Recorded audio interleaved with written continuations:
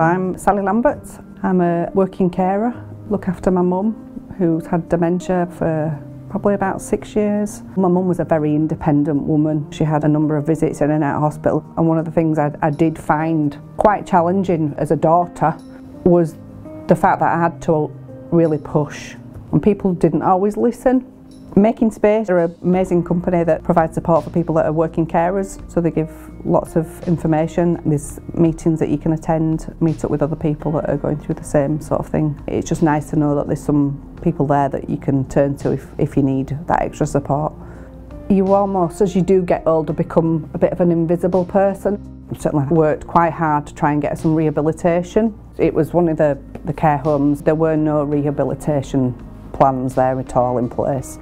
There should have been, at that point, a lot more discussion with me. And in hindsight, I wished I'd pushed much harder to understand what the rehabilitation was and where they were taking her to. I'm a lady that still had a lot more to do and a lot to give. I just felt like everybody had given up on her.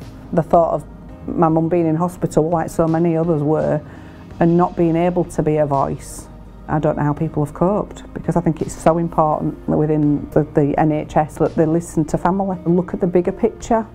There are so many different professionals involved in the process, and actually for me, trying to coordinate all that and coordinate appointments, you know, I sometimes felt like I needed some help just to even trying to navigate and knowing who's who. If there was some sort of a booklet or guide or something that would help a novice like me to understand what these services were and actually what they could do. It's demanding, it's challenging, it's tiring, but there is no option.